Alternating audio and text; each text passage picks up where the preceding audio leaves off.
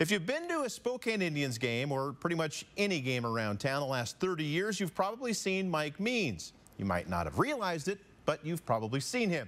Sarah Wheeler has more with the man with a funny hat and the booming voice. If you've ever made the trip to a Vista Stadium, then you've heard it. No. Not that. Oh, is ready for a beer? Yes, that's the voice. Baseball snacks and ice cold beer. Oh, he's an icon. Peanuts, Cracker Jack, red vine, sunflower seeds, and ice cold beer. My first time walking into the park every year, I see the grass and him. You see, Mike Means is a veteran vendor, 32 years and counting, selling stadium snacks. I'm the guy they refer to as Kmart. You draw me a crowd I can sell stuff to, and you're willing to pay me to do it appropriately, I can make it work.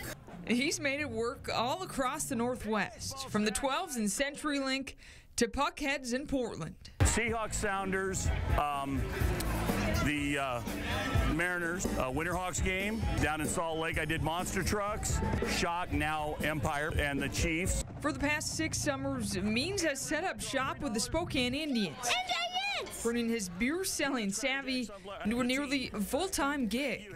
His goal? To greet everyone with a smile. You have a distinguished air of maturity I think I can get away with. Everybody who comes in is expecting to see something they may never saw before.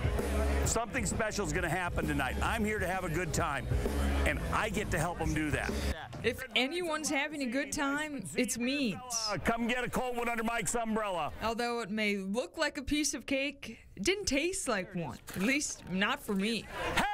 Who's ready for a beer? Who's ready for a beer? Who's ready for a beer? So I'll just stick to sports. But for Means, At the twilight, America's pastime has turned into his favorite time. and bright stars. Who's ready for a beer right here? Are you just born with that voice? I feel like. I think I was. It's the only job I've ever had where a big mouth was to my advantage. Also to his advantage, the headwear. How you doing, folks? A hat that Means traces back to 1995 after a family trip to Disneyland. Among the stars and the stripes and pins of each place he's worked at. Here's our guys right here.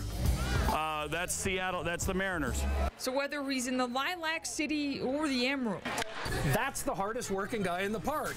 this vendor Just because it's obvious doesn't mean it ain't true. is worth visiting. Reporting in Spokane, I'm Sarah Wheeler, KXOY 4 Sports. Oh, thank you, Sarah. Awesome, awesome story. As for the Indians themselves, they're at home tonight against Vancouver. Yes, the vendor will be there.